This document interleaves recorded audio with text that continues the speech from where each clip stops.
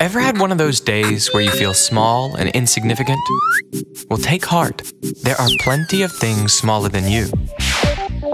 For instance, an ant is 4 millimeters long. But that's not so small.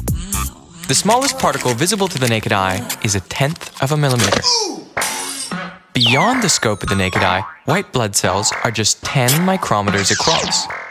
And red blood cells are even smaller, below 1/millionth of a meter, and we're approaching nanoland, where really small stuff is measured in nanometers.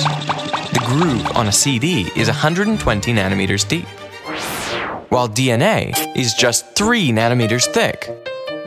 Smaller still, a carbon atom is a mere 70 picometers, while a quark, not to be confused with a quack, at 1 femtometer is 1,000,000 times smaller than a nanometer. Anything smaller can be measured in atometers, zeptometers, yoctometers, but our smallest available yardstick is known as the Planck length, which, incidentally, has nothing to do with planking. So the next time you're feeling small, try measuring yourself in Planck lengths, and you might just feel like a giant.